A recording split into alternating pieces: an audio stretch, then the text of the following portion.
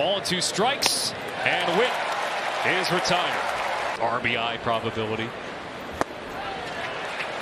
Woodruff is down for a couple more months. Witt hits one in the air, deep right center. Weimer tracks it down. Line to right center field, and Mateo dives, and it gets by him. And that'll give the Royals a runner in scoring position.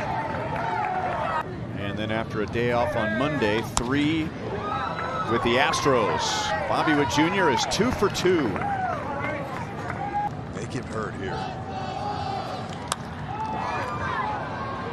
Right to Mateo in center field, and he will run it down to end the inning. Bobby Witt Jr. with 1 out. Arias in front of his own dugout, 2 down. We got the gist of it.